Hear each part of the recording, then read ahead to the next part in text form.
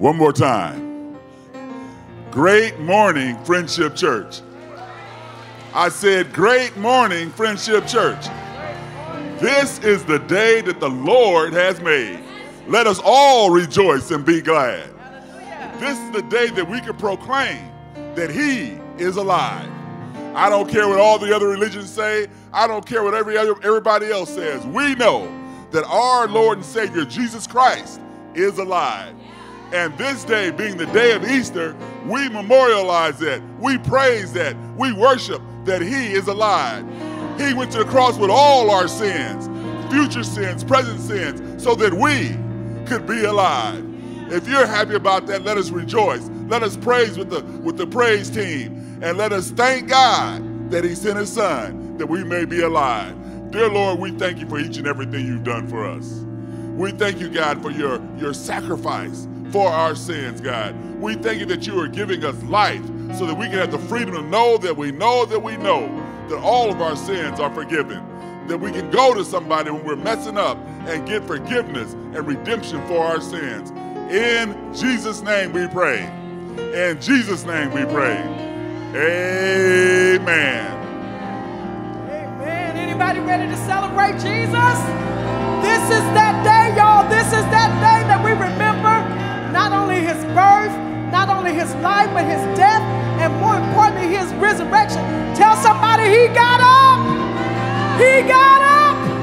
So we too can get up. And let's get up with some praise and worship this morning. You ready? Y'all ready? Let's go. Friendship at home, God bless you. This is the day that the Lord has made, and we're going to celebrate. Rejoice and be glad in it. Hallelujah. Let's go. Somebody scream. Woo! Yeah. Hallelujah. Hallelujah. Clap your hands, all ye people. Lift your voice and shout unto the Lord with a voice of triumph. Hallelujah. Let the redeemed of the Lord say so. Here we go. Here we go. Here we go. Oh, oh, oh.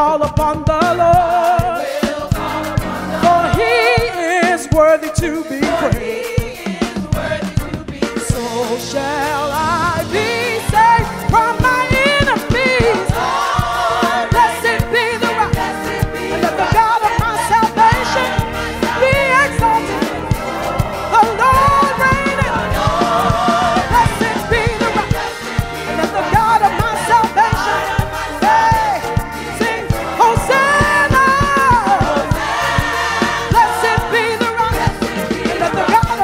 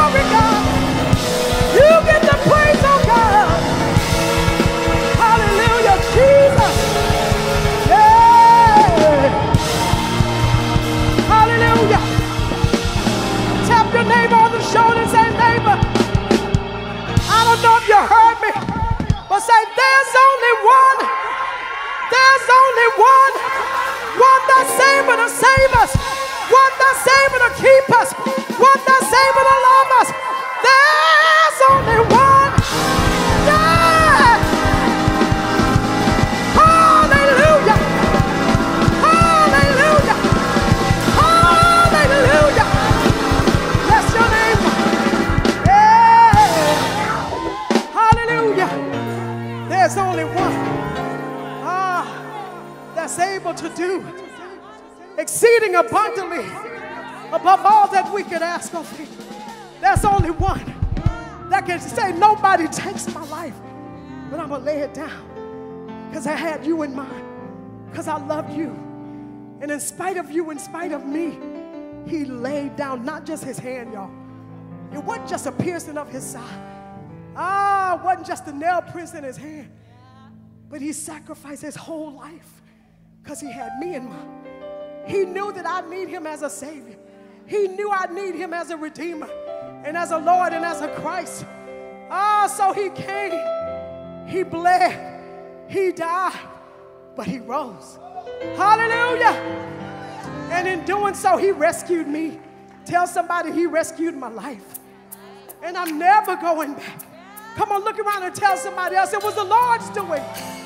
And it was marvelous in my eyes because he loved me enough to give everything for me. Hallelujah.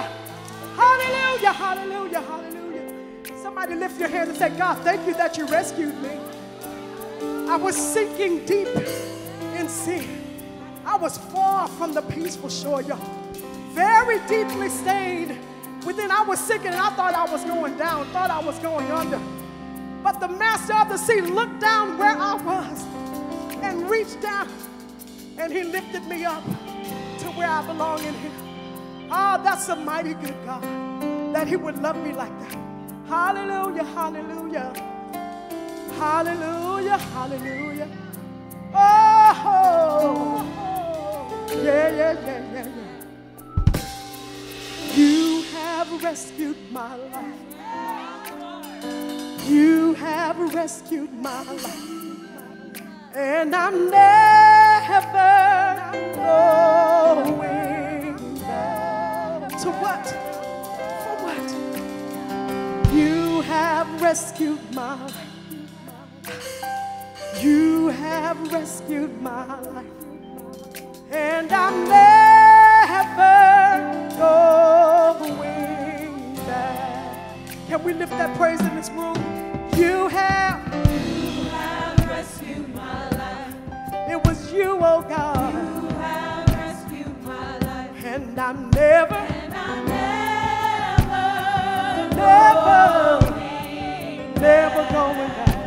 Lord, you have rescued my life. You have rescued my life. Oh, you have rescued my life. And I'm never, never.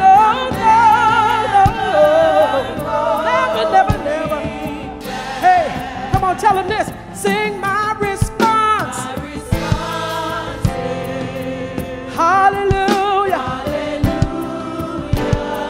You're my redeemer. Hey, I gotta lift it up. Hallelujah. Come on, sing that again to the Lord. My response is I'll say hallelujah. You're my redeemer. Oh, hallelujah. Oh, you have rescued my life. You have rescued my life. And I'm never going back. Oh, you have rescued my life. You have rescued my life. And I'm never, I won't go back. Hey, my response. Hallelujah. You're my redeemer. So I lift this praise and I say, my response is hallelujah. You're my redeemer. Oh, hallelujah. Hey, sing my response.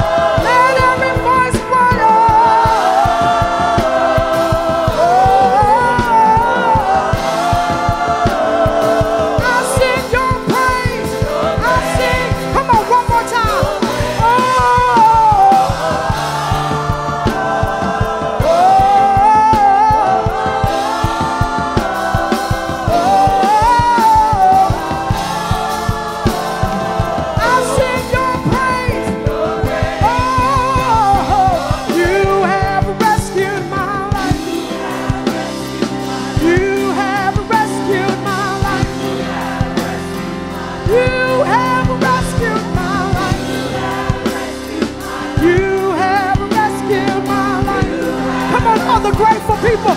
Throw your hands up and say, you. It was you, oh God, that did it. It was you, oh God, that did it. You have rescued my life. You have rescued my life. Lord, it was you. And I'm so grateful. You had me in mind when you gave your life. Hey, you have rescued my life. And I'll never be the same, God. And I'll never be the same, God. Lord, you did it. You have rescued my life. You have rescued my life. You have rescued my life. And I won't go back, God, you rescued me. Go back to what, for what? You have rescued my life. You have rescued my life. You have rescued my life. Oh, oh, oh,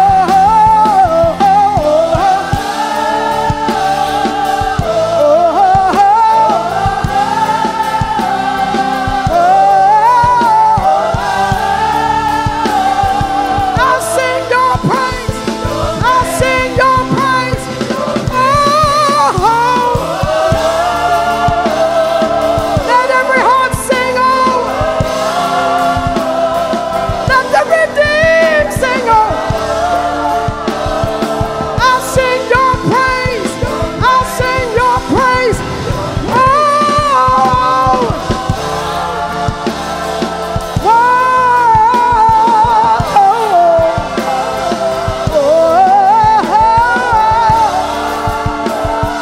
I'll sing your praise. I'll sing your praise. You have rescued my life. Oh, you have. Thank you, Lord. You have. And I'll never be the same. No, no. Never be the same. And I'll never be the same. Save me when I was sinking deep in sin. Lifted me up, God, as you did. You have rescued my life. And I'll never. No, no, no, no, no, no, no. Never going back. I won't, no.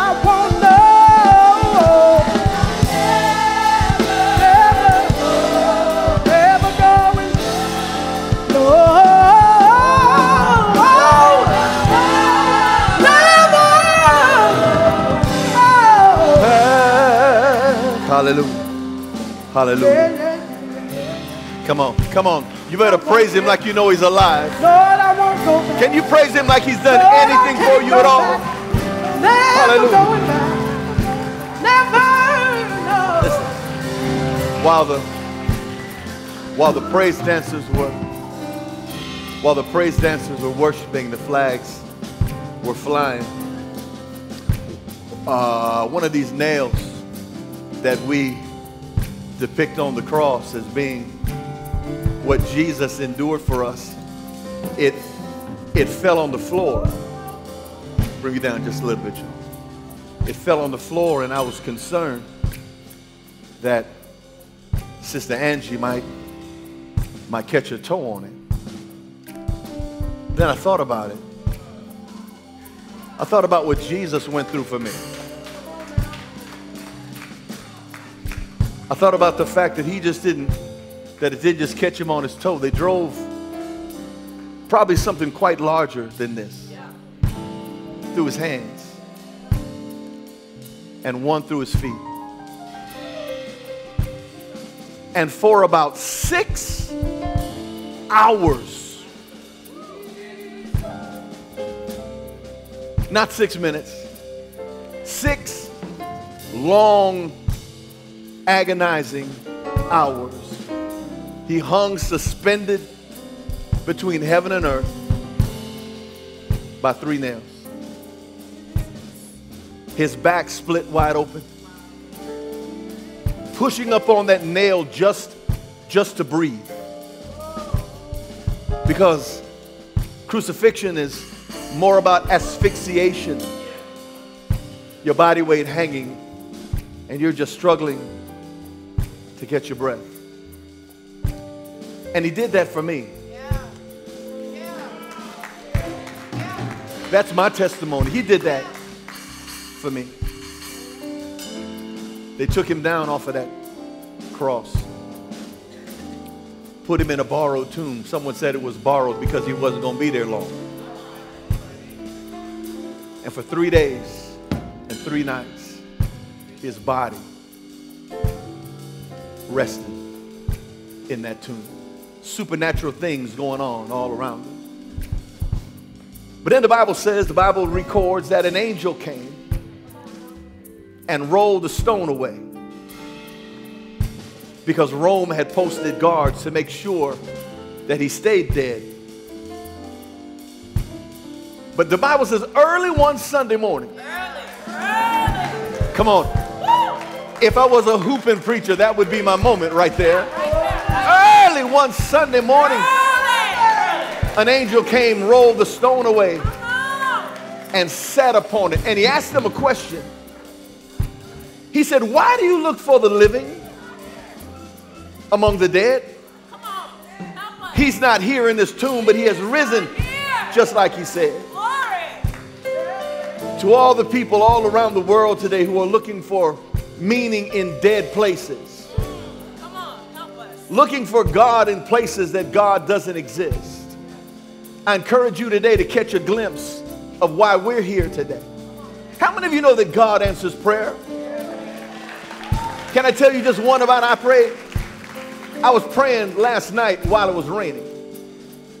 I said, Lord, I pray that tomorrow, should I see it, that right around 10 o'clock, the worship hour, that you'll just push the rain aside for a minute.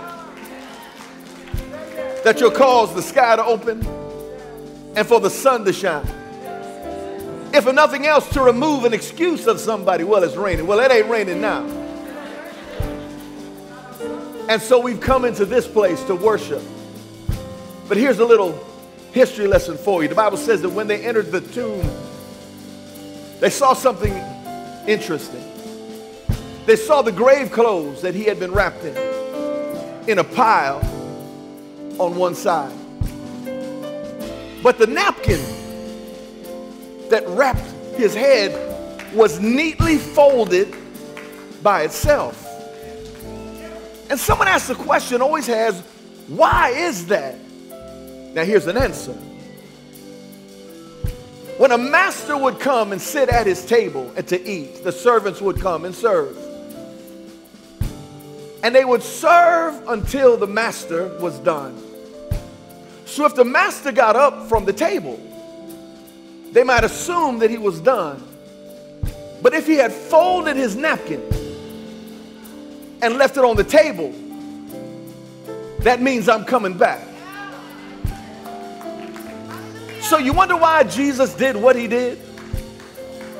He did to pay a price that you and I could not afford, to bring us into a place that we would never know without him. But he's also letting us know his work isn't done yet. He's coming back. So on this Resurrection Sunday, while the world celebrates Easter, not going to get into the realities of Easter, let's just talk about the resurrection. Jesus defeated death. He endured the cross, despising the shame. And for the joy set before him, he went through it. You know what the joy was? The joy that Jesus endured the cross for was you. The fact that he knew 2,000 years ago that you would be in a place like this to worship him in spirit and in truth. And even if you don't really know him yet today, I pray you catch a glimpse of the one who defeated death for you. So we would invite you, can you make your way to the altar? Come on, let's have a Resurrection Sunday prayer meeting. Jesus said, my house shall be called a house of prayer for all nations. So with all of our singing, all of our praying, all of our preaching, we're going to gather and we're going to worship, because my response is hallelujah. My response. What's your response today?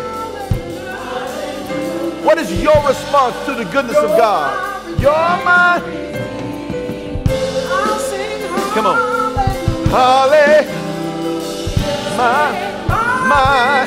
My response is hallelujah. You're my.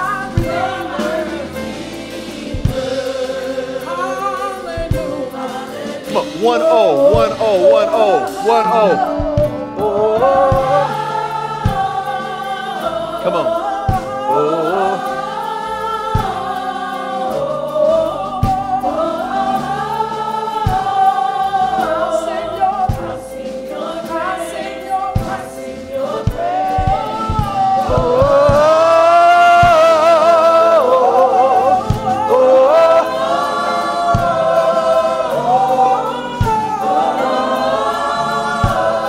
One more oh, no music.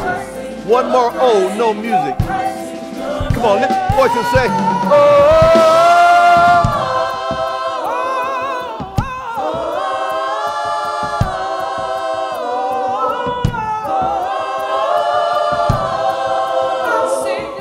One more time. One more time. Come on, oh. Oh.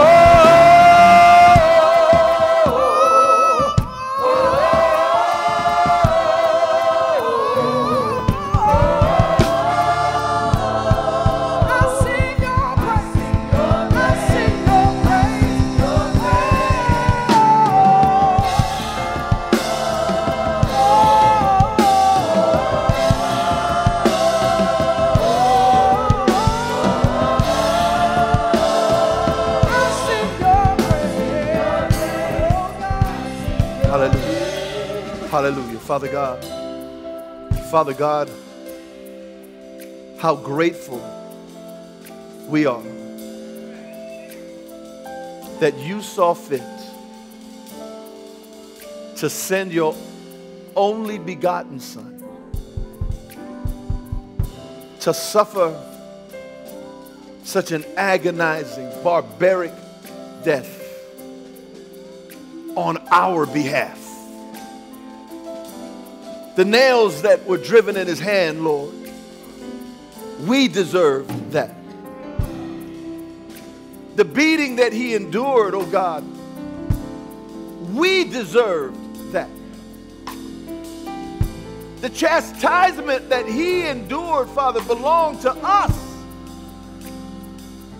And yet, he hung, he bled, and he died. Hour after agonizing hour. Oh, Father, how easy it is for us to give up. How often we're tempted, Father, to throw in the towel when things don't go right. When the job interview doesn't turn out the way we want it to. When the medical diagnosis, oh God, is something that we never want to hear. When those who say they love us treat us so bad, turn their back on us and walk away. Pray, Father God, that we will just catch a glimpse of your love for us in the fact that Jesus hung for us. And yet his first words were, Father, forgive them, for they know not what they do. Father God, give us a forgiving heart. Give us, Father God, the very mind of Jesus that endured what he endured because he knew that something greater was coming. I pray for everyone under the sound of my voice today, oh God, that is going through a difficult season. A time, Lord, where it feels like they've been betrayed by those who say that they were friends. For those, Lord God, that were looking to come out of a season, and yet that season has just repeated itself. Still in bondage, still in fear, still living in doubt. But here we are. Through no goodness of our own, oh Lord, here we are to remind ourselves of the love that you have for us and the victory that awaits those, oh God, that put their total trust in you. I pray for those, oh God, right now that are enduring the loss of loved ones. We've witnessed the transition of our own dear sister, Beth Jackson. She fought a long, hard fight, oh God. She saw miracles work on her behalf, and yet she still succumbed to a sickness and a disease. But in Jesus' name, Father God, we know that you are sovereign over it all. That no matter what we go through, oh Lord, you're right there with us.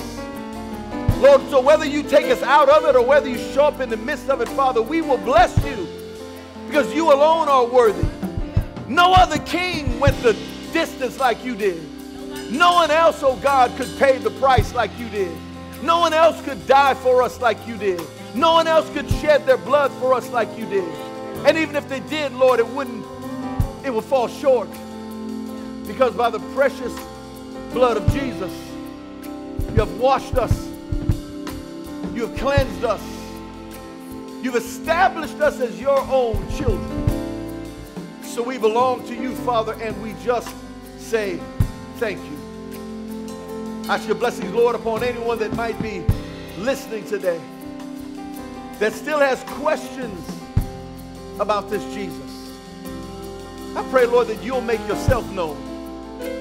For all of the preaching that we can do, all of the singing, all of the praying, Lord, unless you speak and make your own self known, someone might leave without you. But you came, oh God, to seek and to save those that were lost. You said you would leave the 99 and go and find that one. So if there's even one here today, Lord, I pray that you will speak, whether in a still small voice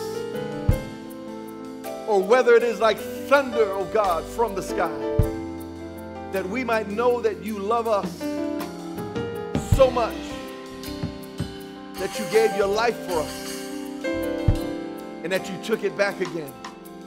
You showed us how to live. You showed us how to die.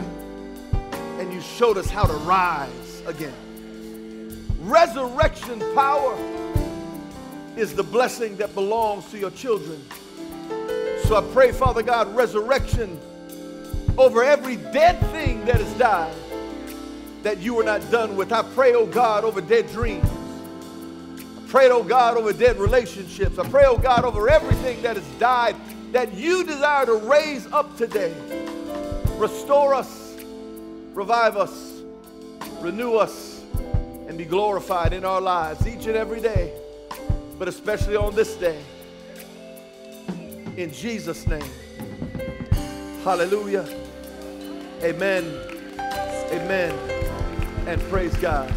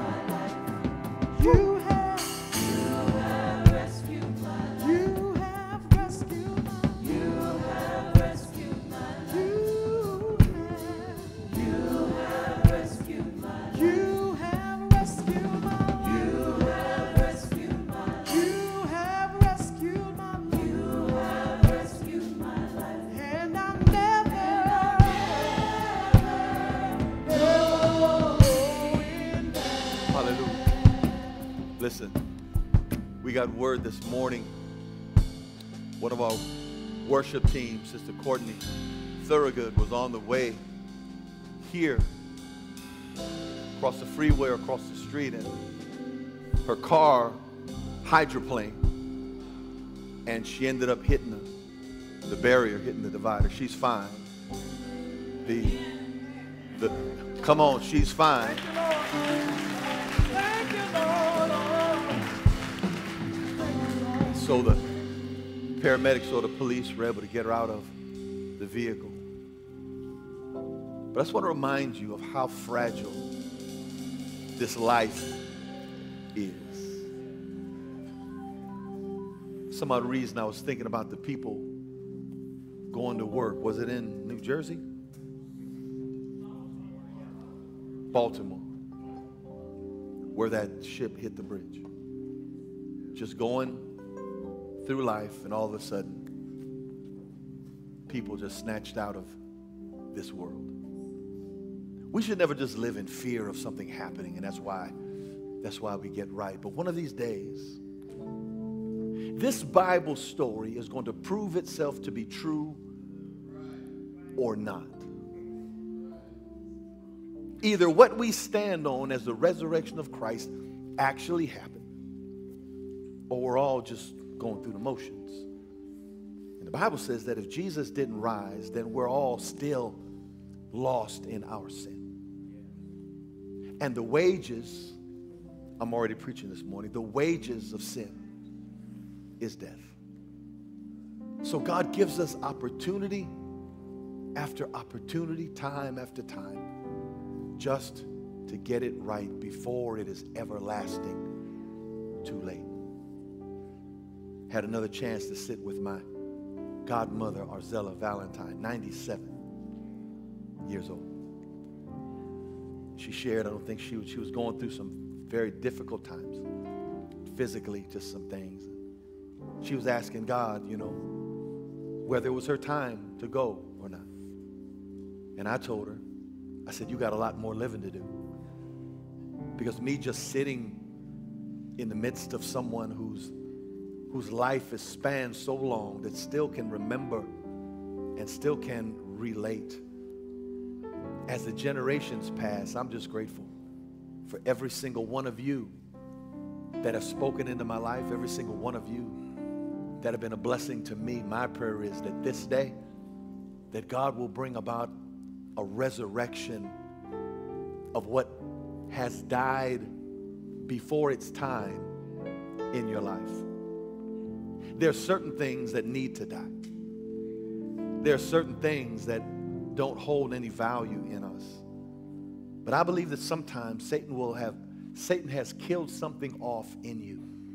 A joy, a hope, a dream. And my prayer is that perhaps even by this, you will know that the God that I serve is still able. I pray resurrection over the thing that you thought had died, and that God will, by his sovereign power, in the very near future, begin to allow you to see signs of life again. You thought it was over.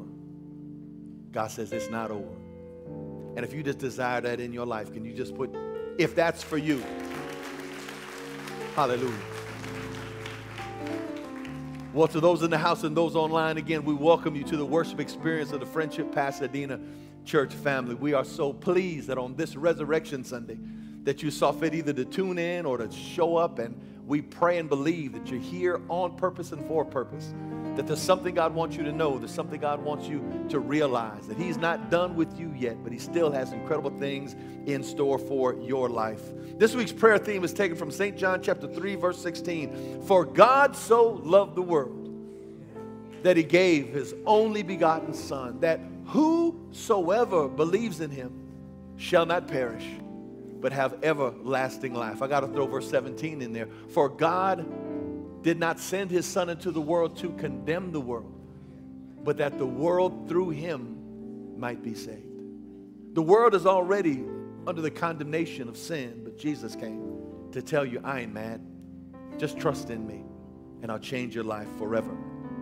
We're praying for, again, the family of Sister Beth Jackson, transitioned from earth to glory this past Tuesday.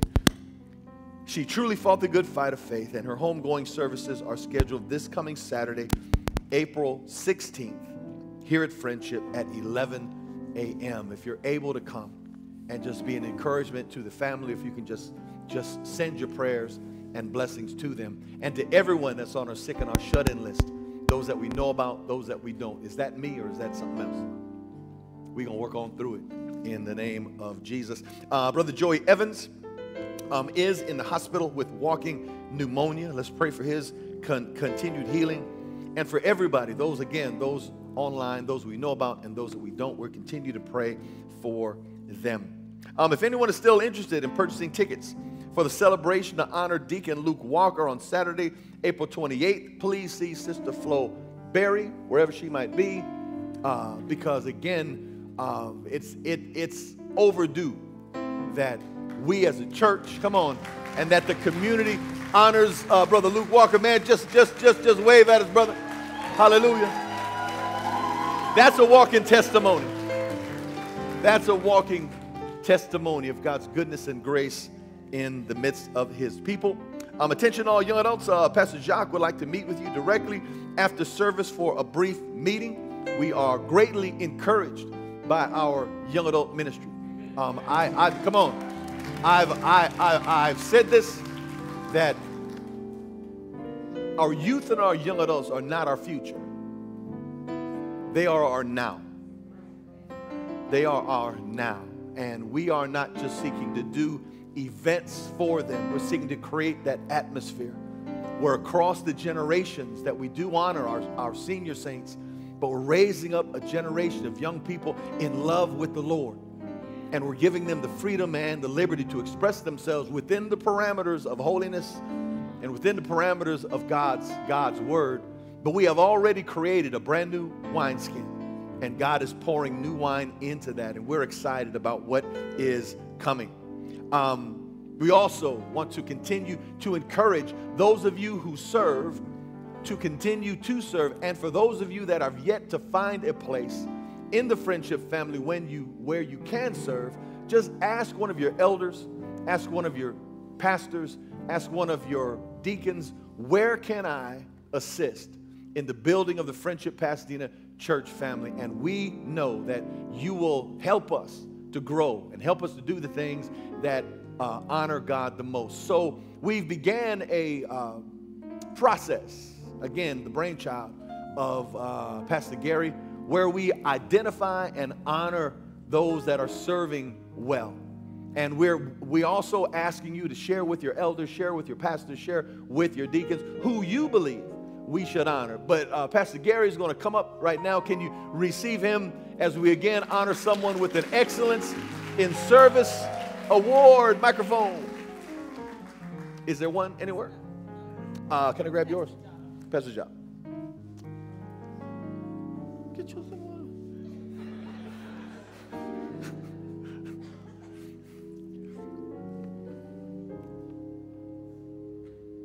Good morning, Friendship family. Good morning. Good morning, Friendship family. Good morning. Good morning, Friendship family. Good morning. Amen, amen, amen. Every week I try to come up with a little something for anticipation so you might know who it is we're honoring. Pasadena is known as the city of what? Roses. So who could that possibly be that would have roses in their name? Or maybe even Rose in their name? Dr. Rose Edgar. I don't know if she's here today.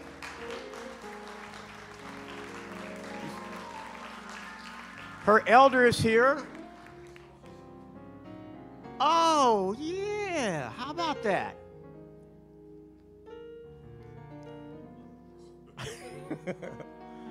On behalf of our senior pastor, Pastor Smith, the elder council, as the director of the discipleship ministry, we know you lead your mother leads our prayer team and group and all that good stuff.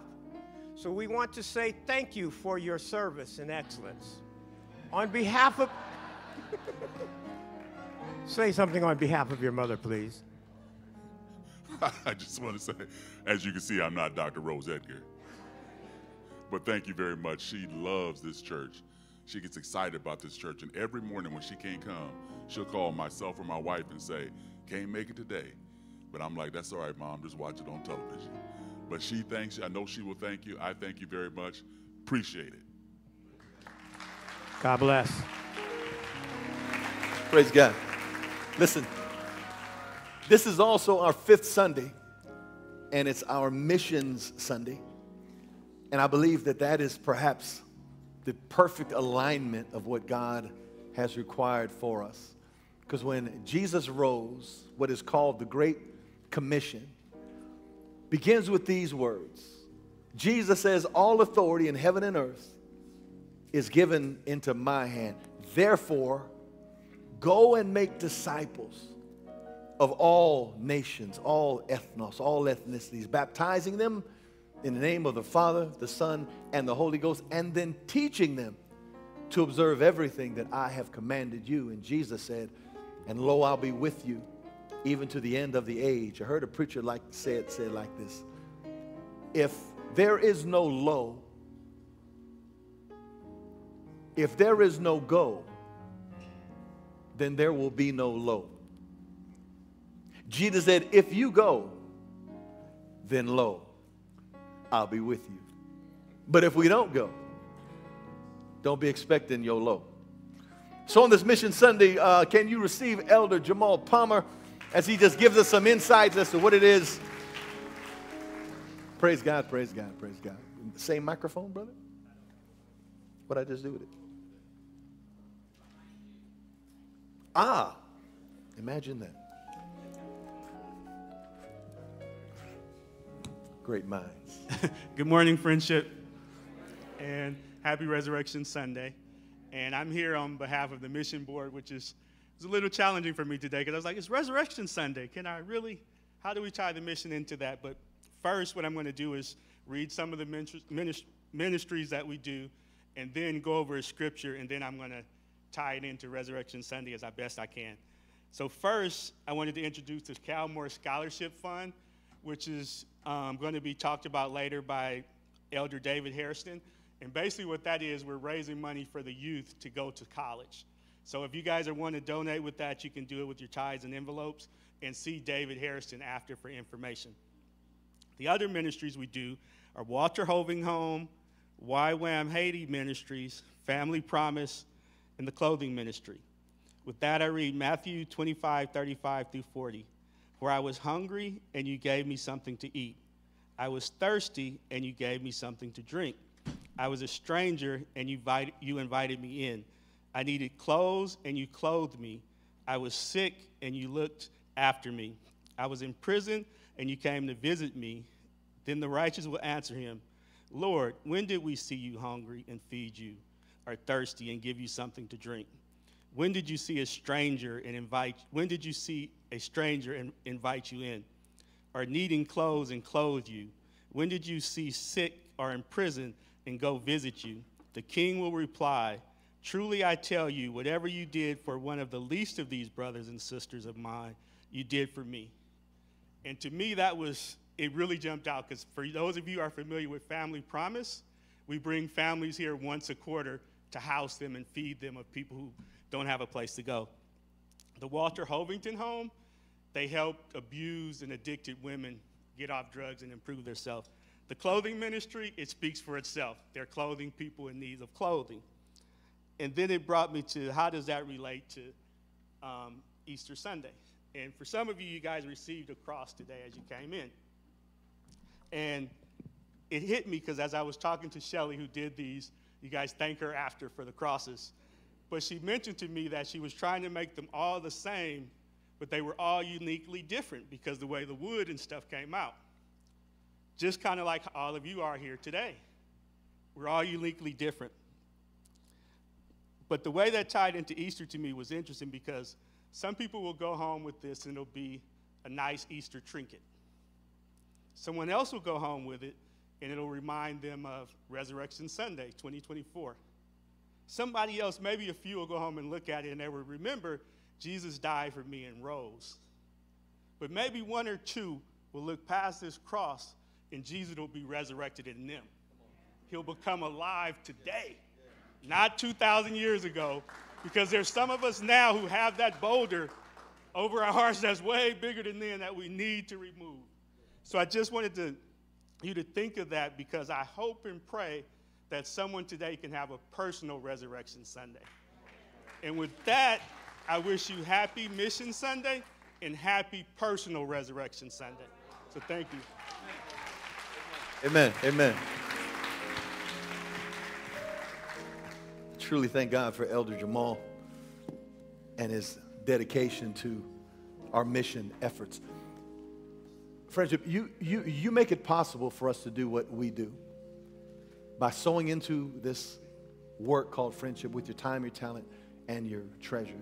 So as even you prepare whatever you might have brought by way of an offering, a Resurrection Sunday offering, tithes and offerings, I just want to again to inform you just another reason to celebrate. 626 Prospect in South Pasadena, 12 units being designated for affordable housing.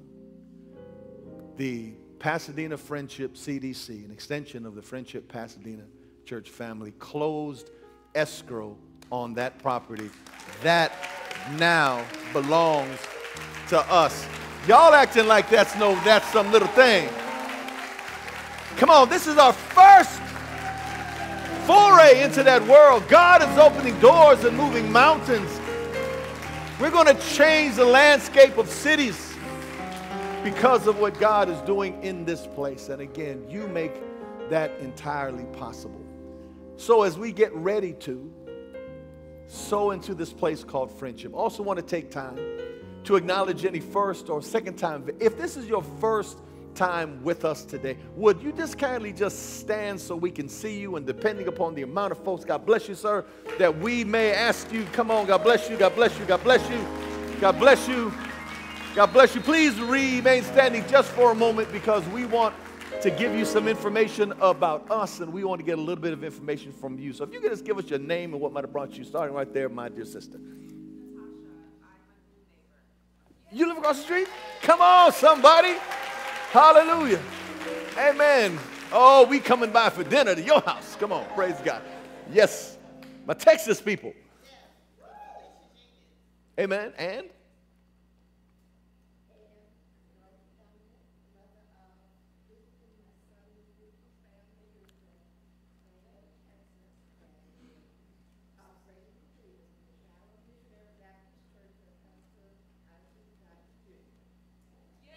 That's how y'all supposed to do that.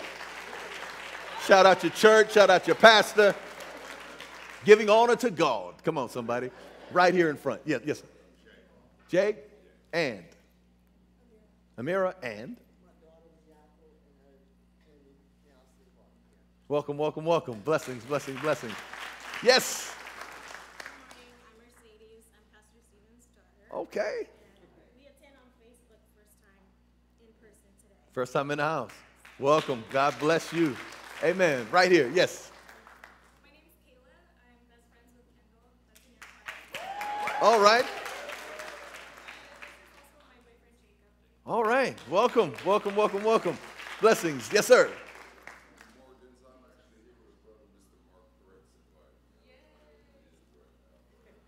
He's not here at the moment. But thanks for coming anyway, my brother. Yes.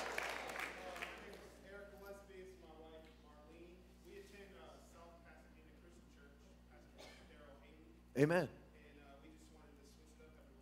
Switch it up. Welcome. Welcome. Yes, sir. All right. KD! Praise God. Welcome, welcome, welcome. And I'm missing anybody? Well, on behalf of the entire Friendship Pasadena Church family, we welcome you today. We believe that there is a word and a a move of God that he wants to make known to you. I'm going to stand in agreement with Elder Jamal that there might be a resurrection encounter that you have with God today. That beyond and in the midst of every song that we've sang, every prayer that we've prayed, every expression of gratitude that we've showed, that you will catch a glimpse of the living Jesus Christ. That he'll be more than just a story in a book or more than just someone that you've heard about, but God will make himself known to you. And so for the Friendship Pasadena Church family that are right next to you, to our visitors and our guests, can you just touch them on the shoulder and say, welcome, thank you for coming, God bless you. And immediately after service, to our visitors, we want to invite you to go to our welcome center. Luke, wave. To all of our guests, we have a welcome center with some refreshments. I would love to meet you. I will be over there. I'd love to shake your hand, and you'll meet a few of our pastors and our elders. But again, welcome to Friendship Pasadena. Y'all glad for what God is doing? Come on and give him some glory. So now is the time that we receive from God the free will offerings. We don't ever lift an offering. We don't take an offering. We receive offerings from willing hands. You are the financial steward of every single penny that comes into your financial control. You may be somewhere that say, well, just give it and trust God. I leave that up to you. But we would invite you to examine what it is that we're seeking to do here in the Friendship Pasadena Church family, so that when you sow that gift, you can realize this is fertile soil.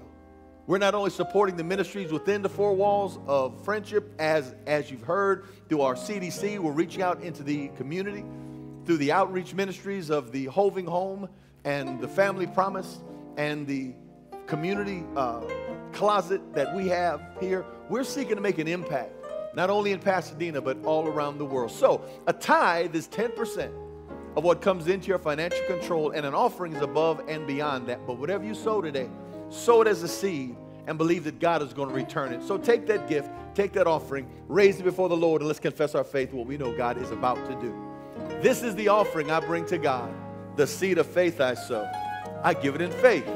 I give it in love. I give it in obedience. I believe the promise that he has made, and I shall reap the harvest that he has promised, however he chooses to bring it my way. In Jesus' name, amen. Father God, we bless you and we thank you for the abundance that you've given us, that we can now return a portion of it back to you. I pray, Lord, that you bless the gift and the giver. I pray today, oh God, that you'll bless even those who have a desire but may not have the means. Increase their faith, increase their store of seed. In Jesus' name, amen. You are now in the hands of your ushers. Somebody scream in the room. Somebody scream in the room.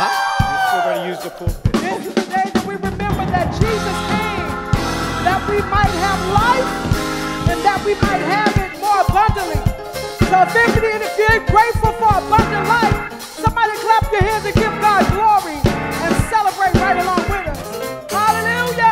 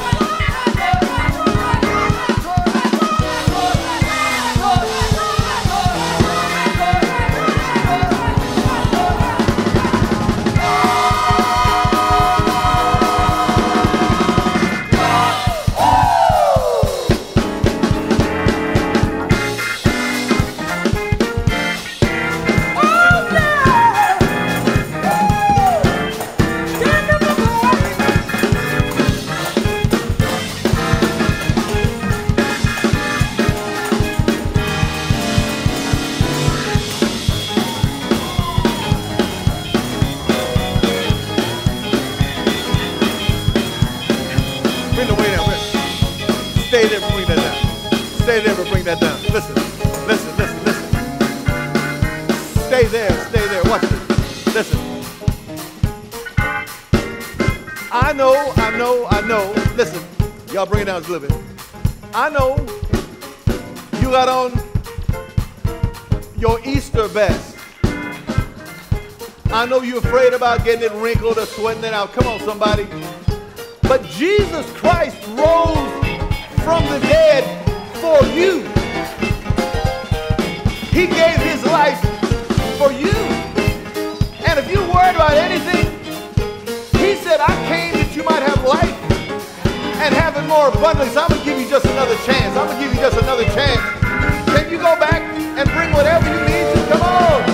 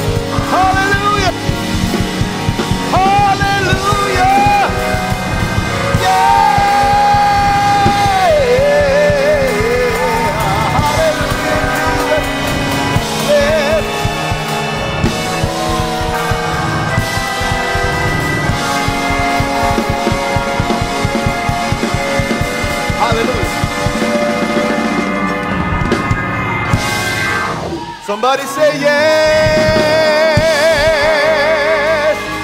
yes, yes, yes, yes, yes, Lord. Say yes, Lord.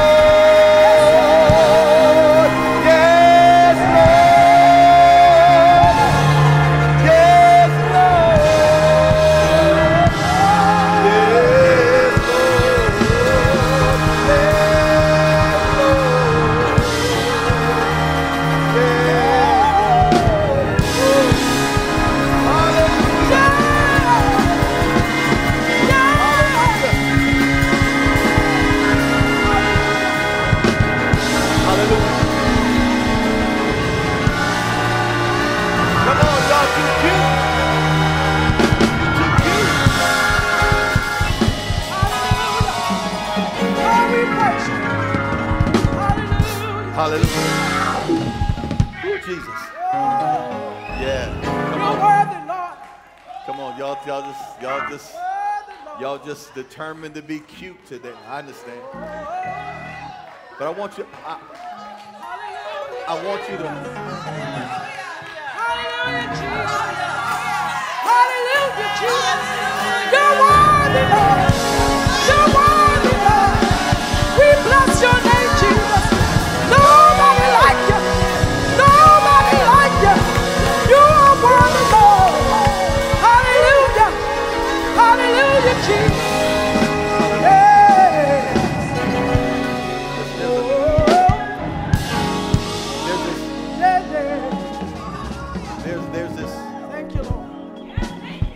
There's this passage. I see y'all waving to me. We got something for our children? Our children about to bless us? Well, come on in. Bring them on up here. Can you receive our littlest saints? Come on, can you receive our littlest saints? Little unexpected surprise. Oh, y'all just clap like you see kids in church all the time. You better bless the Lord in this house. Woo! Come on, they just keep on coming.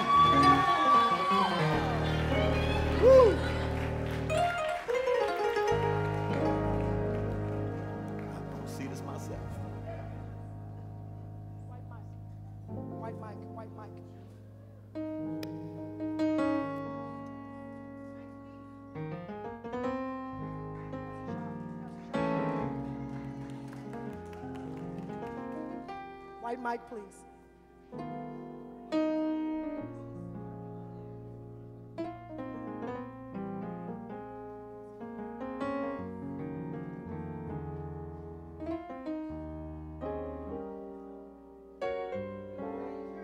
Good morning.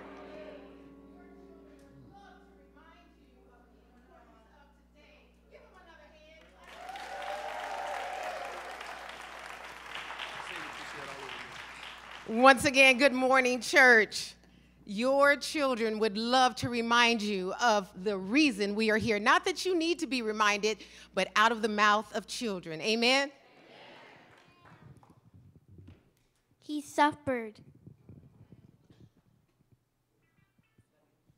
He died.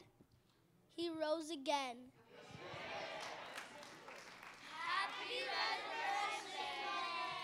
And now they have something to present to you. So if you would hold out your hand, they have something. Let's go, everyone. They have something they'd like you to take home to remember why we celebrate today. Give them a big hand as they come.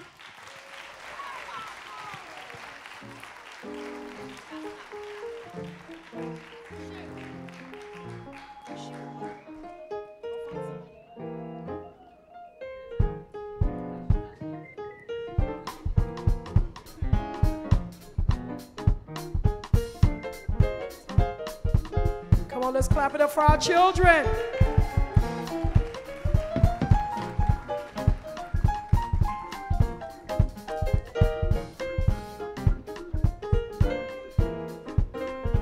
Praise God. Just a little reminder that we are raising up the next generation of believers. Our children, our young adults, our senior saints. Everybody in this house has a part to play. Can you bless them even as they leave the room? Hallelujah. I don't know if everybody has the same one. Mine is Ephesians 1:20. God's power was at work in Christ when God raised him from the dead and sat him at God's right side in the heavens. I do believe we're about to touch on that in a minute. But again, I'm so very grateful for everybody, again, to our online audience, to our in-person audience. I pray today that this will be more than just a Sunday that we just said, okay, I was down at the church for Easter or down at the church for Resurrection Sunday, but that you generally have an encounter. Was there something, Elder David, that you want to share, brother? White mic, please. Testing. There you go. Yeah, I just wanted to remind everybody, we had our young people out here, and we just remind you about the Lloyd Calmore Scholarship Fund. And what it is the church, Lloyd Calmore and his family established a scholarship for children, for students who are continuing their education. So we have applications on our website for those who are continuing their education. There's some money's available for you. I went to school, it's kind of expensive, so maybe you could use some money too. But the applications are due on May 12th. Please. And also, besides that, very important, because of these scholarships, you have to be a member. But also, we want to recognize students who are continuing if they're graduating. So any student that's going from K through college and you're going to another part, maybe you're going to junior high school, or you're going to college, let us know, so we can give you a little something so you can keep on growing with and keep on moving forward in your education. So thank you. My name is Elder David Hairston, and that's one of my downline ministries, so thank you. Amen, amen, amen. And also, on your envelopes, you can donate money. Yes. It's a scholarship fund. Thank you. Thank you. Could the elders present, could you guys stand up so that your congregation again will know? There's Elder Williams. Those of you kind of in the back, your elder council is determined to make sure that Friendship is operating at optimum efficiency, that we actually are doing everything with excellence. Each elder has a downline ministry with ministry leaders in place, and we're seeking to connect the body of Christ so that if there is a need of any kind, you can get directly with your elder. You can come directly to your pastoral staff. I thank God again for Pastor Gary, our discipleship pastor, Pastor Jacques, our young adult pastor, Pastor Kevin McDaniels in his absence. Stand up, brother. Who is our family life pastor. And what it is that God has allowed us to do is put together a framework of leadership where we can encourage the body of Christ to grow beyond even our imagination. So please pray for your elder council, pray for your pastoral staff, pray for your deacons and deaconess who also are the front line. They're out there listening to the heartbeat of the church. There should not be one need in this house that is not at least spoken to and at best ministered to.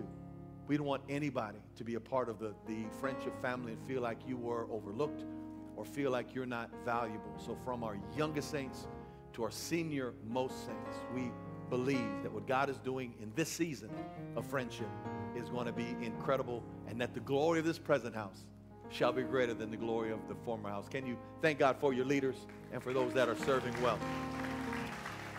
And apparently, just before I get to the message, I may have misspoken. The services for Sister Beth Jackson is April 6th and not the 16th. If I said the 16th, please forgive me, but it's this coming Saturday, April 6th, here in the sanctuary. So thank you, Sister Bernetta, for making sure again that we're doing everything. But come on, y'all, let's get into this word. God is still answering my prayers. So before the clouds come back and rain falls again, let's get into this message. Take your Bible app, take the means by which you access the Word of God, raise it before the Lord, and only if you believe these words, let's say them together. This is my Bible. This is God's Word speaking to me. I am what it says I am. I have what it says I have. I can do what it says I can do. It is the sword of the Spirit, the Word of God. With it I wage war against the enemy of my soul. I will fight the good fight. I will contend for the faith. I will uphold the honor of God. In Jesus' name, amen, amen. On this Resurrection Sunday, the cross is unoccupied. The tomb is empty. Satan is defeated and Jesus is victorious. The resurrection of Jesus Christ really is the greatest story ever told, first and foremost because it's true. It's historically accurate, it's biblically accurate, and it is spiritually fulfilling. And also because those of us who believe in the completed work of Jesus know that we no longer need to fear death or to worry about what happens afterward. Songwriter said, Jesus paid it all to him I owe. Sin had left a crimson stain, but he washed it white as snow. More contemporary writer said, so many people doubt him, but I can't live without him. That is why I love him so, because he is so real to me. And now that I've been touched by the Lord, I've got to go and tell everybody how good God is to those that believe.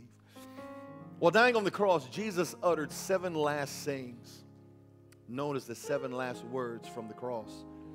And each of them was a message in and of itself. You usually hear these words on Good Friday, where many churches around the country have Good Friday services, and different pastors, different ministers will take each word. But again, as Jesus hung on the cross, he was still ministering.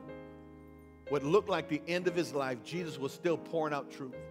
He was still demonstrating life lessons for us. So many people turned away from him when they saw where he was going.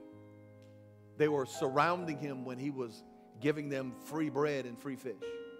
They were surrounding him when he was showing up at the hospital and raising the dead and healing the sick and opening the blinded eyes. They were thronging him when they could get something from him. When it became apparent that he was going somewhere cruel and somewhere bitter. He was going to an end that they did not think was appropriate for someone that they thought should be a king. Then they began to, one by one, they began to abandon him. As a matter of fact, even his own disciples, when it got rough, when it came time to arrest Jesus, the Bible said that all of them fled in different directions. And that's because God came to do something that not everybody understood. Jesus did not come, and he does not come into your life just to make your life better. He's not just there to heal your sicknesses and your diseases, which he will do. He's not just there to give you comfort and peace in the midst of chaos, which he can do. He came to do something far more important, and that was to deliver us from the death sentence that lies on all humanity. That's one of the difficult things about this message that even some churches seem to avoid. I was listening to a discussion. There's a well-known ministry who decided that they were not going to, in their marketing to the community, that they were not going to use the word resurrection or redemption or sin. They were going to talk about Easter. Easter is much more marketable. It's much more palatable to people that aren't quite ready perhaps to face the sin issue. Not quite ready to realize what it is that Jesus actually came to do. The Bible says he who knew no sin became sin, or a sin offering for us, that we might be made the righteousness of God in him. I'm going to ask you, Brett, just kind of to stay there, brother, just so I can keep myself in the spirit that I want to stay in. Because Jesus died for a reason. The reason that he died was because there was a death sentence on humanity that stretched all the way back from Adam. Adam was the first man made in the image and likeness of God, and Eve was made in the image of her husband. And God had made some incredible promises to them. You know the story of Adam and Eve, I hope so. They were made in God's image. It says, and his likeness. And the Friendship family knows, because I've gone into length trying to let us know that there's a difference in those two words. Adam and Eve bore the image of God. The word image means likeness. It means the similitude, the form of. And so physically, if God was to have a physical form, they were perhaps the embodiment of what an invisible God would look like. But then the Bible also said that they were made in his likeness. And the word likeness actually means brilliance. It means brightness. It means glory. So Adam and Eve were not just created from the earth, and yes, they were, and they were made in the image of God. But when God breathed into them, they became like God. They were made alive with the very life essence of God himself. That's how they were able to interact with God like they were. That's how they were able to stand in God's presence and hear his voice and walk with God like God wants us to walk with him. But the moment that sin came into the world, the moment that the initial man lost his place, the Bible says, the word lets us know, that the light went out. That Adam and Eve's natural eyes opened. And they began to realize who they were in the natural. God never had intended for them to know what they couldn't do. God never had intended for them to know any weakness and limitation. He said, if you just keep your eyes fixed on me, nothing will be impossible for you. But the moment that they sinned, they became self-aware.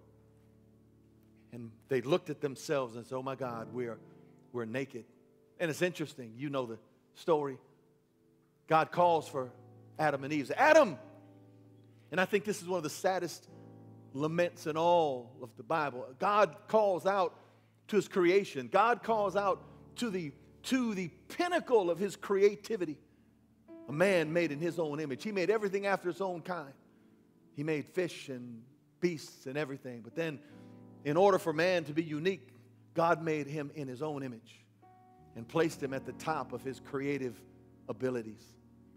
But then God came and looked for his creature. He looked for his creation. He said, Adam, where are you? In other words, Adam was not where he should have been. Adam had left the place that God put him in. And so now here comes Adam crawling out the bushes, covered in fig leaves. And Adam's response is, I heard you in the garden.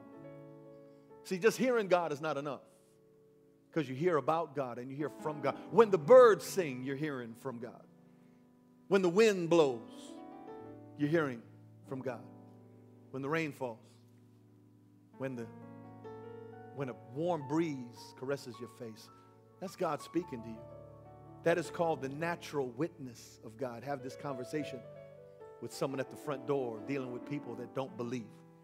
They believe in evolution and the Big Bang. And they somehow feel that science and our faith sometimes don't interact. I asked the question, who's to say that when God created everything, that there wasn't a Big Bang? Who's to say that God didn't just create everything with a big bang? But when you start realizing, the gases came together. Well, where'd the gases come from? The energy came together. Where'd that come from? Who made the things that came together and all of a sudden out of chaos created perfection?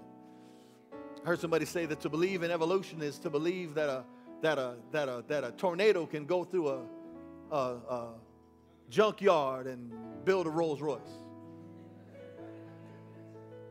When you look at the fingers on a brand new baby, when you look in the eyes of a friend close enough to see the complexity of just the human eyeball, when you look at x-rays and see that the Bible says we are fearfully and wonderfully made, you believe that all of that perfect creation came out of chaos.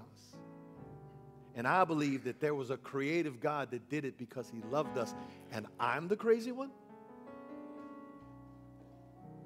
But when Adam sinned, that sin passed on to all of us. And so the Bible tells us that all of us have sinned and have fallen short of the glory of God. You may be living an incredible life. You may have everything that you believe the world wants you to have.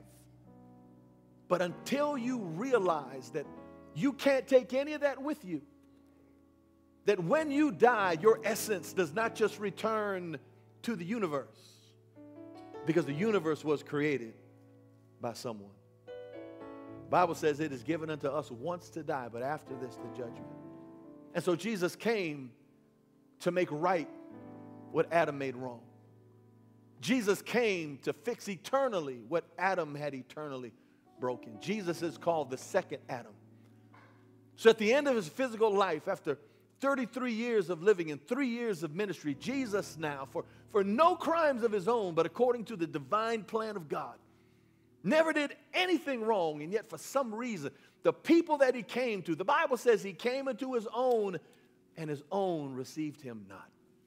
But to those of us that have, God gave the ability for us to be called sons and daughters of Almighty God.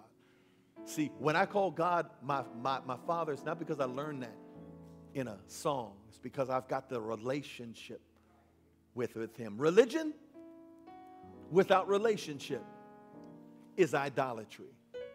That if you've come for any other reason other than Jesus Christ, I want to help you.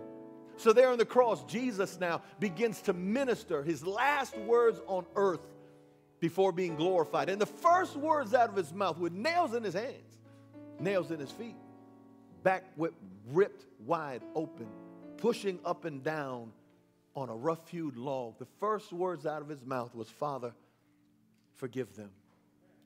Them? Oh, you don't know what they did to me, Pastor. You don't know what she said. You don't know how it hurt my feelings. Can I get you just to look at Jesus for a minute? And I know that your feelings are real. I know that the pain is real. I know when someone does you wrong, that it's real. But can I get you just for a second to look at Jesus with the nails in his hands? To catch a glimpse of him on the cross hanging there, looking at the very people that just 1 week before had been saying, Hosanna to the Son of David. Now they say, give us Barabbas. We'd rather have things our own way. And so go ahead and get rid of this Jesus. And Jesus said, Father, forgive them. Can you look around your life and think about somebody that's done you wrong? I mean, really wrong. Not just hurt your feelings, not just cut you off in traffic. Somebody that just did you wrong. Jesus was teaching from the cross. When you've been done wrong, catch a glimpse of Jesus. He didn't deserve it, but he took it. And the first words out of his mouth were, Father, forgive them. We need to learn how to forgive like that, and only God can help you do that. Then he spoke to a thief, someone that for his own crimes hung beside him. And one of them was saying, if you really are Jesus, then you would get us out of this. I don't want to get up too much in your business, but I know that sometimes we want to put God to the test, that if God is real, he'd get me out of this problem. Oh, you mean the problem you got in? You mean the circumstances that you created? You want the Jesus that you've never called on in your life to come to you when you want him to. I'm here to tell you today that he can, because he's not the kind of God that holds you accountable for everything that you've done. Because there on the cross was a man who deserved nothing but death, but he said, Lord, just remember me. I deserve what I've gotten. I've earned this punishment. But just remember me when you come into your kingdom. And I like what the preacher said. Jesus stopped dying long enough to turn to a thief, to turn to somebody that deserved nothing but death penalty, and said, I tell you the truth today, you will be with me in paradise. Jesus can save even the worst of us if we trust him. Then Jesus looks down and he sees his mother standing at the foot of the cross, standing next to the disciple that Jesus loved. And because family means a lot to God, family means a lot, Jesus looked down at his mother and said, woman, behold your son. Jesus now passes on the responsibilities of watching out for his mother to his most beloved disciples. That's why we're supposed to love each other. That's why we're supposed to care for those that are losing loved ones. The family of God should never just go about feeling like you're on your own. Because here is Jesus' mother. And women at that time couldn't work. They had to depend upon their sons and their families. And yet Jesus cared enough about them. Can we care enough about each other to lift up those that are going through hard times and let them know that even though you may have, air quote, lost your loved one, we're here for you. We're your family. Let us be your sons. Let us be your daughters. Let us be the ones that care for you because God cared for us. And then things got bad. The Bible says that, again, while Jesus hung on the cross for 6 consecutive hours, that there was darkness that covered the face of that area for 3 hours. From the 6th to the 9th hour, from 12 o'clock to 3 o'clock, it was dark. And Jesus, in his own flesh, finally felt the humanity rise up in him. And I believe this is one of the things that Jesus feared the most. He said, Father, why hast thou forsaken me? Ever felt forsaken? Ever felt like you're on your own? Ever felt like you're going through something that you didn't deserve? Can I help you again? Catch a glimpse of Jesus. You're not alone. Because the Bible says, for the joy set before him. Why did Jesus hang there? Because he was looking beyond the pain. Why did Jesus endure what he endured? Because he was looking beyond the circumstances. And God didn't leave him there, but the Bible says God put him there. And God's not going to leave you where you are, but perhaps God has placed you in a time of difficulty in your life so that you might realize that Jesus said, I'll never leave you, nor will I forsake you. I may not always get you out of it, but I'll come to you and be with you in it. Somebody just needs to know that God is with you in it. You just need to know that you're not forsaken. I know that you want to get out. I know that I want to get out. But sometimes you just got to trust God and realize God is not forsaken. Then Jesus said, I thirst. And there's words that say perhaps he was thirsting to fulfill a scripture because they had to give him bitter wine to drink. The Bible says that they offered him wine on a sponge dipped in gall. And gall is like a sedative, almost like a painkiller. And when Jesus tasted the wine mixed with gall, he didn't take it because he had to endure it all. He had to feel every last pain. So maybe what he was thirsting for was the souls of people that were dying in sin. Then at the end, towards the end, I heard a preacher say Jesus looked back from eternity past, and he had to make sure that everything had been done. He looked forward into eternity future to make sure that everything was right. And then in that moment, after 6 hours of agonizing pain, He said, it is finished. It is accomplished.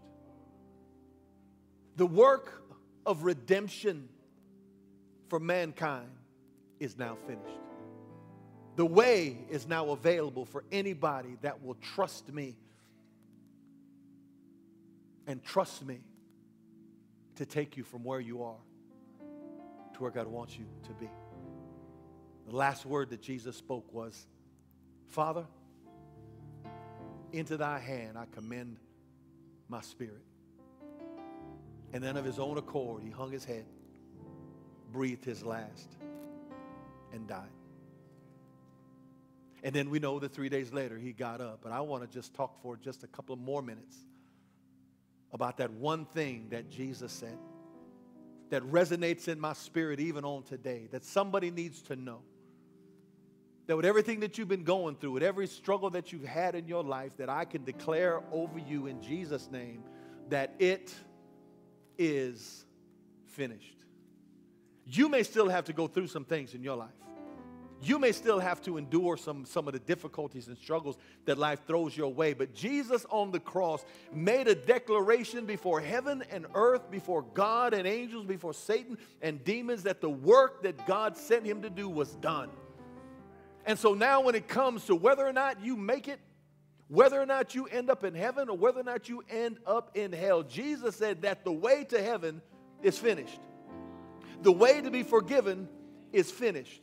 The way to come out of your sin debt is finished. The debt has been paid, and Jesus wants you to know today that it is finished. And so I just want to share with you, what does that mean? That means that the price has been paid. The only way that you're really going to realize how good God is to realize how bad we really are.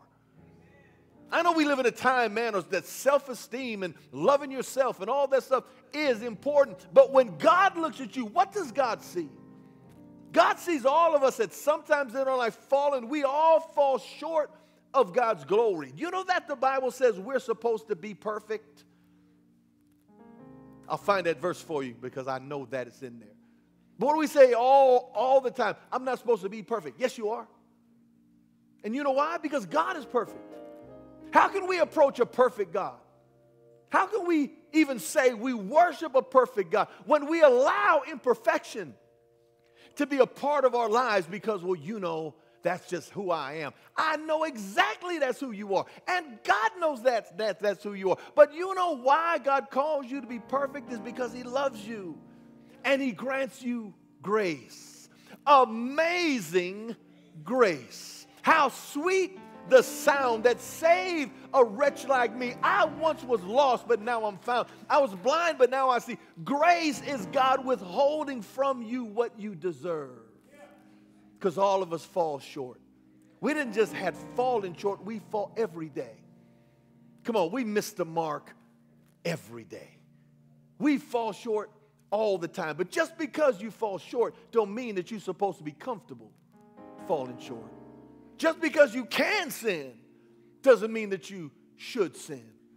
But somehow sin has become normalized. Sin has become celebrated. We celebrate it in our music. We celebrate it in what we watch. Don't get quiet now because you know I'm coming down your lane. We've given sin a place in our life and we justify it. We say that that's just how things are. God has called us to a higher standard. So you need to know today that the price has been paid. The Bible says that Jesus paid a price for you if you will surrender to him. Because if you don't belong to him, guess who you belong to? If you are not God's possession, not just God's creation, because all of us are God's creation, but not all of us are God's children. All of you are my friendship family, but only Janine in the house is my real family. Y'all in the room still? So we can all have a relationship, but until we realize that I was lost. Told you that story again. I need some brand new stories. I came to Friendship one Sunday in the mid-70s. I know it was the 70s because I was wearing platforms. And I still had a natural. And I was a young teenager at the time. But I was a part of the Friendship Baptist Church family. I know that because I got baptized. I know that because I had a membership number. I know that because I had tithing envelopes with my name on it. I know that because I belonged to the youth choir. I know that because my father was a trustee. I know that because my mother was a part of the choir. I know that because they told me so. But I wasn't saved. I was a church member, but I wasn't saved. And so I felt it would be all right to come to church a little under the influence. I haven't been saved my whole life. And so on the way to church, I smoked a little bit of that green stuff that had been left over from my Saturday night. See, don't look at me funny, because y'all still got some of your Saturday night in your purse right now. Amen, lights. Come on, somebody. And so I came, because church was very, very scripted, as it is now. I came about 11:40. Church used to start at 11 o'clock. And I knew that everybody would be out of the vestibule, so I could come in the side door. Came in the side door, sat up there, right about where those folks are sitting now. Had my shades on, chewing my bubble gum, which was a great indicator something was wrong. Reeking of half a bottle of cologne. Come on, somebody. You know how you try to cover up. And I sat there, and the preacher was preaching about sincerity. He said, you can be sincere, but you could be sincerely wrong. He said a man used to have to take heart medication at 12 o'clock, and he knew it was always in the lower right-hand corner of the medicine cabinet, so he didn't even have to turn the light on. He could go there at midnight and grab the bottle and take his pill and go back to bed. Well, he didn't know that the medicine had fallen out, and his wife had put things back, and now what was in the corner was not his medicine. And he sincerely thought he had taken his heart medication, but he was sincerely wrong, and he sincerely died.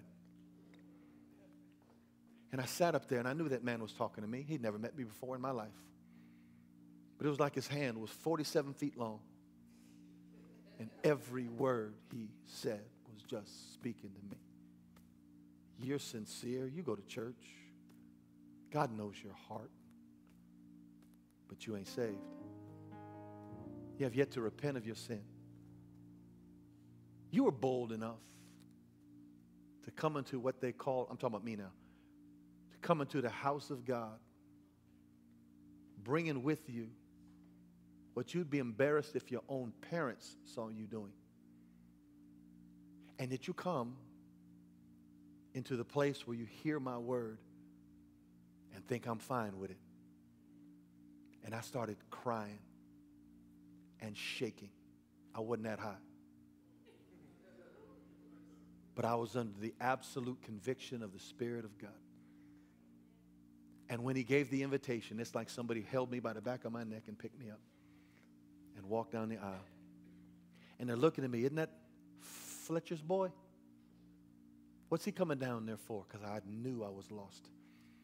I knew that if I died with my shiny Trans Am in the parking lot, if I died with that little bit of money in my pocket and a little bit of esteem I had with my friends, that I was going to hell. I knew that. Because for me, hell was real. Hell has become a kind of a nebulous thing now. There's no real hell. That's why we do what we do. Because we really don't believe. That's why we don't tell our friends about this Jesus, because we really don't believe that there's a hell. Because if we did, we wouldn't do what we do. We wouldn't be so comfortable doing what we do. But the Bible says that Jesus paid the price and that I'm no longer my own. The Bible says that I was bought with his blood. And then the Bible asks the question, don't you know that your body is the temple of the Holy Spirit and that you're not your own? And when I started realizing that, I started living different. Have I fallen? Oh, yeah. I've had my Romans chapter 7 moments. You ever read Romans chapter 7? Romans chapter 7, Paul says, the things I want to do, I don't do. The things I don't want to do, I keep on doing. Anybody had a Romans 7 moment? Don't leave me hanging out here.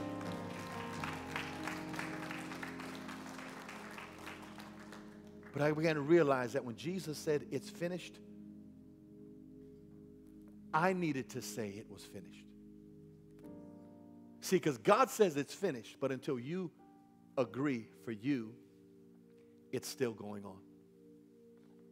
Jesus died to pay a price so that you would not have to live under the guilt of your past. There's somebody in this place today. You're still living under the guilt of what somebody said about you years ago or what you did to somebody years back. Jesus said, I want to cancel that. I want you to know that the guilt of your past, if you'll trust me, it's finished. That the insignificance, the self-esteem issues, that if you'll put your faith in me, it can be finished. The doubt and the fear of who I think I am and who I think I'm not, Jesus can declare that over you. It's finished. If you're here today, I want you to know that God says to you that your struggle with sin can be finished. Not that you won't deal with it, but the guilt of it, the weight of it, the consequences of it. Because there are consequences. You might have been escaping it because you haven't had it catch up with you yet. But as the old saints would say, keep on living. What's done in the dark will come to the light. How many of you had the light of your darkness shine in your face? And I just know I got no excuse. Come on. Anybody just been busted? Can I tell you another story? A friend of mine going to In-N-Out. And we left In-N-Out, but he forgot to turn his headlights on. And so we went out to the bowling alley out there at Hastings Ranch, back when that was just the Hastings, wasn't the Bowlerama. And all of a sudden we pulled up in the parking lot. Lights, boom, hit the back of the car.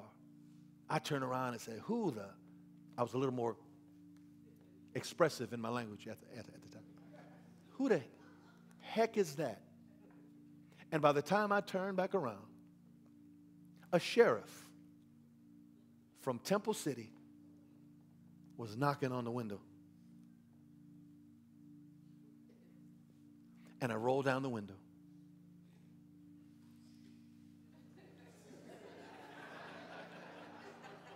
Oh, get out the car.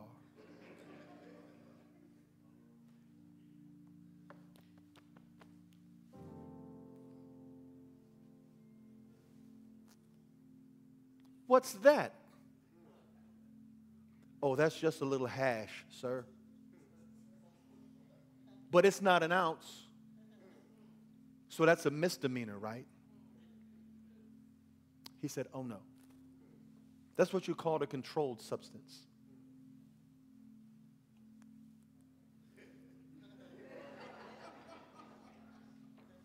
Watch your head. And I sat in the drunk tank, listening to people throw up, promising God, Lord, if you get me out of here, I'll never do it again. Long story longer. Never went to trial. Never had to face a judge. Never made it to my record. And for about a week, I was good. But then I said, I just don't need to carry it on me. And I began to devise new ways of doing the thing that I was guilty of. Come on, I'm not alone. You know how easy it is to devise new ways of doing bad stuff? And somehow we realize or we believe that God's not going to hold us accountable. But there's coming a time where God's going to hold you accountable for every single thing. I know this world doesn't tell you that. I'm here to tell you because I love you. That when Jesus said it's finished, that debt is canceled. Just like my record was not even expunged, it never even went to trial, God can do that for you. You still got to deal with consequences. Man, I feel like I'm ministering today like I hadn't planned on ministering. Because I think I'm talking to somebody this morning. That's where you are. And God wants you to know today, I don't know who you are or where you are, but if you'll trust him, God can declare over your life, it's finished. Running from things that aren't even chasing you is finished. Carrying guilt from circumstances that are past, it's finished. Walking under the weight of what could have been, God can say, it's finished because the price has been paid. But watch this. When he pays the price, your position has been restored.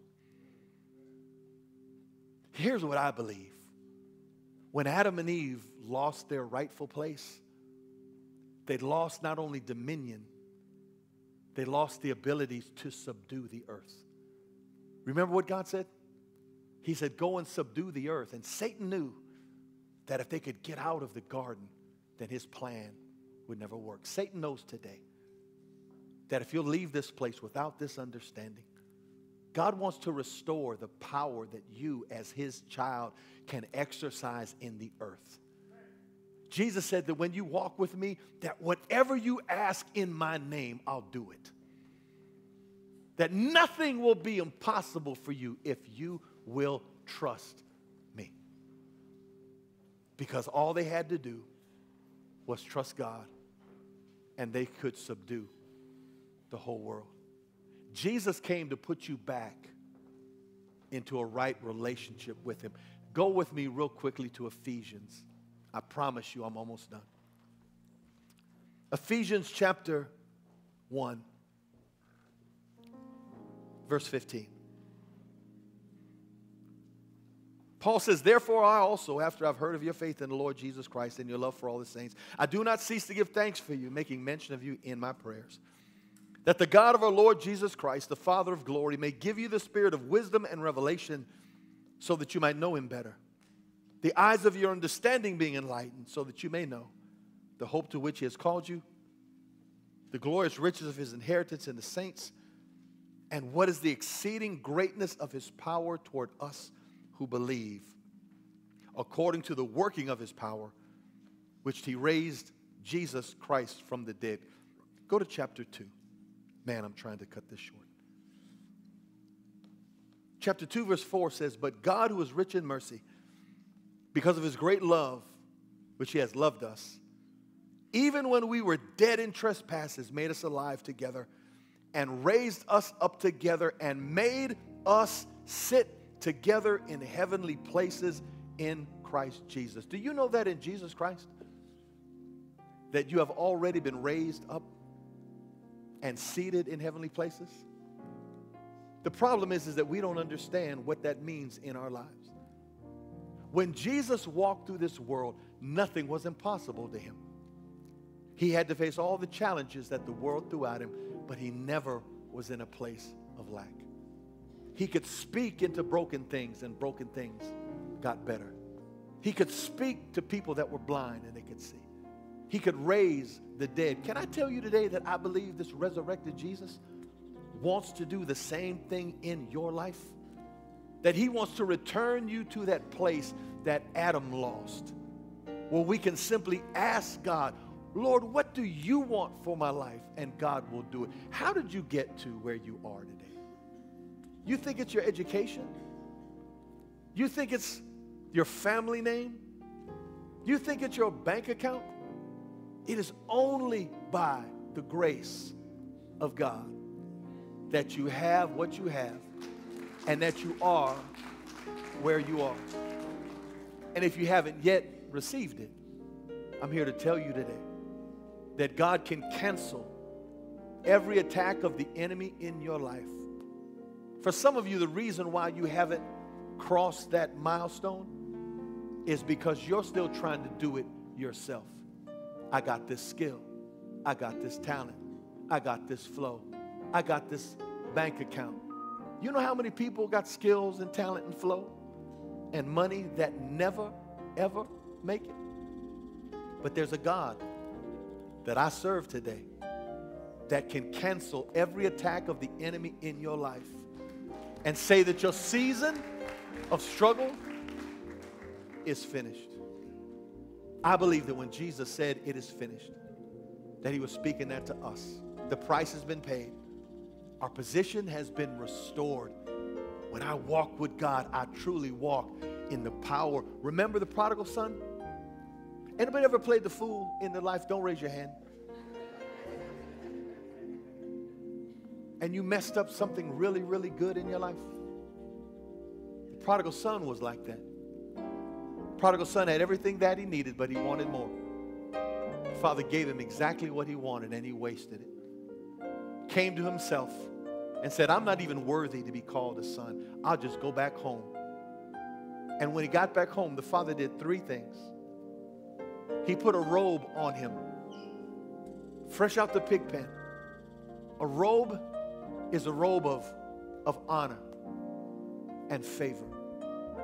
God will put something on you, child of God, that the world never can. When you walk in the favor of God, just the favor of God, doors that you didn't even know existed will open. People will talk about your name in rooms you haven't even entered yet.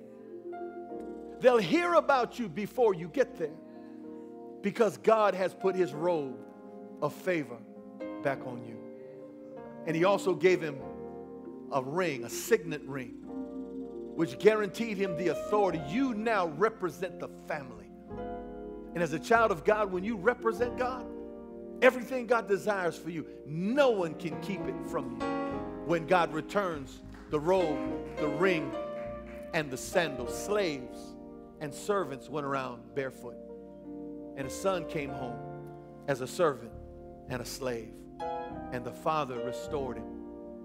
And he said, now everything I have belongs to you. Your days of wallowing in the pig pen are finished.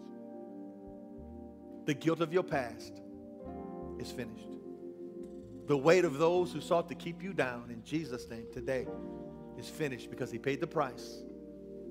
He restored your position, and he guarantees that you shall now walk in power. Jesus said, you shall receive power after the Holy Spirit comes upon you, and you will be my witnesses everywhere that you go. When people see the grace of God on your life, that will be witness. Because they'll ask, man, how did you get there? Tell them about your education. Tell them about your friends. But tell them about this God that you serve. Tell them that when Jesus rose, I rose. That when Jesus said it was finished for me too. So today, on this Resurrection Sunday, my prayer for each one of you is that if you will trust in Jesus, I mean completely submit and surrender to him. Stop making excuses for the sin that we just have become comfortable with. It's time to clean house. It's time to say, Lord, I'm truly and completely yours. I want to hear God say, it's finished. Your time in the darkness is finished. Your time wallowing in failure is finished. Because I came that you might have life and that you might have it more abundantly. I'm going to ask before we go, just because that was a song that we started with, you came, I might have abundant life, that before we leave, I need to hear that again. That's what he came for. He didn't come to condemn you. He came to set you free. So here's your opportunity. On this Resurrection Sunday, not right now, y'all sing what you're going to sing. On this Resurrection Sunday, will you allow Jesus to become real to you? Will this be more than just a Sunday service? I know what you were expecting, and maybe God just did this for you. Because I just need to say this. I've got some amazing notes. I spent time, but I believe God took me off the page today, just a little bit, to let somebody know. This is not just a Sunday service. This is not just Easter. This is a chance for you to experience resurrection. What people spoke over you as dead, what you thought was over, God can breathe new life into it. And everything about your past, if you trust him, it is finished. In Jesus' name. Father God, in the name of my Savior, Lord, I pray today that someone would come to realize that they've been struggling with things, oh God, that you said they shouldn't be. That season should have ended long ago, but we persist in doing things our way. So we put you first there, Lord. We trust in you. And we realize that you died for us so that we might live. We realize, Lord, that you paid the ultimate price so that we wouldn't have to. And so I pray deliverance over your people. I pray life over your people. I pray, oh God, an end to a season of darkness and the beginning of a season of light and life, love, joy, and power. Do these things, oh God, for your great name's sake. In Jesus' name, amen, amen, and praise God. Listen, you can thank God if you were blessed by that at all. But here's where the rubber meets the road. What are you going to do? What do you do with this message? Just file it away and go back? Or do you say, Lord, I know you came for me. I know today this message is for somebody. I feel that not just an unction in my spirit. I feel like that's a compelling word. There's somebody, you've been going through some things and you've been carrying some weight that God wants to end. He wants to remove it. And as long as you keep trying, you're going to keep struggling. Stop trying and let God do the thing. Trust God today with your past, your present, and your future. And I can all but guarantee you that your life will change, because I declare my life and over your lives, what God says is over, it is finished. So if you don't have a relationship with Jesus, here's what you do. The Bible says in Romans chapter 10, verses 9 and 10, that if you'll confess with your mouth that Jesus is Lord, that means that it's no longer you in control, but he's in control. And you believe in your heart God raised him from the dead, right here today you can be saved. You can leave knowing I'm not going to hell. I'm not going to be the subject of punishment forever. I am now part of God's family. That decision can be made today if you will make it. You don't have a church home? Come on. Friendship Pasadena, there's a place for you here. There's a place for you to grow, a place for you to be equipped and empowered. You can engage your community, enlarge your territory, do everything with excellence, because Jesus is coming back and we're going to be ready. So if you're here today, as all of us stand, if you want to get saved, come and receive Jesus Christ. If you want to become a part of God's family here at Friendship, come and join the Friendship Pasadena Church family. Lord, I lift your name on high. Why don't you get saved today? Lord, I'd love to sing your praises. I'm so glad you're in my life. Lord, I'm glad you came from heaven to earth to show the way from the earth to the cross. My debt to pay, from the cross to the grave, from the grave to the sky. Lord, I lift you came from heaven. You came from heaven to earth to show the way from the earth to the cross. My debt to pay. Sit on down just for a second. Hallelujah. Hallelujah. Hallelujah. Listen. I want you today to walk in. I'm looking for the microphone. It says the bottom. The white mic. I want you to walk in the reality today that if you will trust in the completed work of Jesus Christ, you can hear God say to you, it is finished. But that decision is completely yours. The price has been paid. The way back to a restored relationship is available. The power is guaranteed. The question is it finished in your life? Here it is. Jesus says, it is finished. The question is, are you? Are you finished struggling? Are you finished trusting in yourself? Are you finished denying that God even exists? Because if so, as the prophets of social media say, do you. But one day, you will stand in the presence of this Savior and have to tell him why I chose to do things my way. Come on, let Sister Bobby bless us, and then we're going to hear what God is doing. Pastor, Right. Yes, ma'am. first of all, I would like to thank you for allowing me to speak the Word of God. Amen.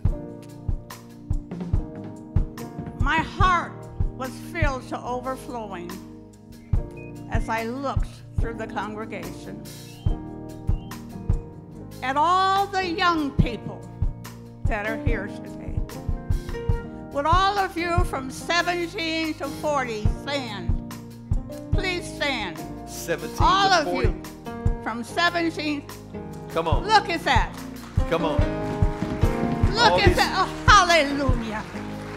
All Well, these on young- this Resurrection Sunday, God has a word for you.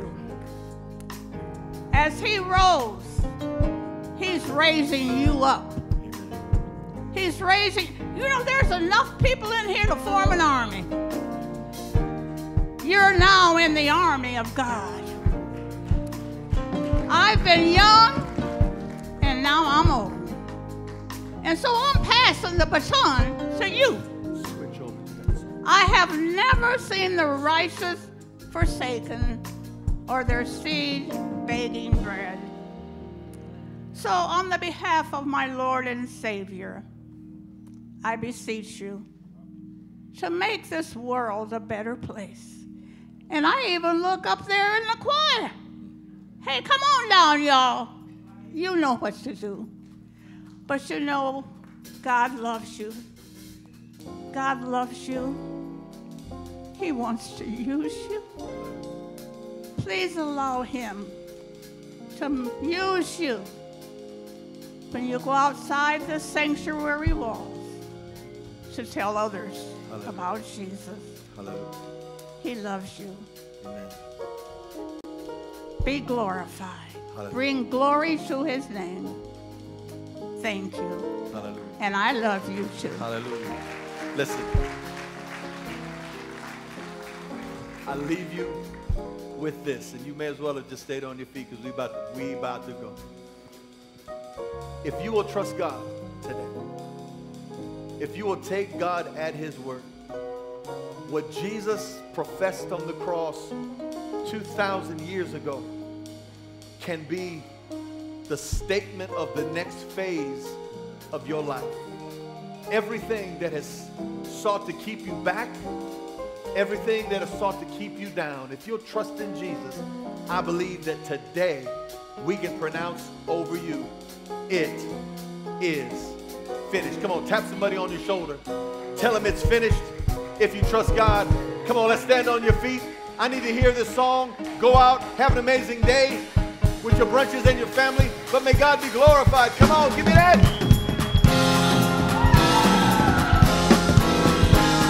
Hold.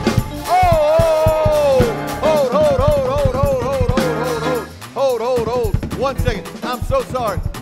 I just want to again, and I know what this is all about. Miss Ashley, come on, stand up. Ashley is rededicating herself to the church and to the Lord. She's coming back so she can be used. Can you receive her and thank God for her? And there's plenty of room for you in Jesus' name. Come on, love her before y'all leave. Let me hear that.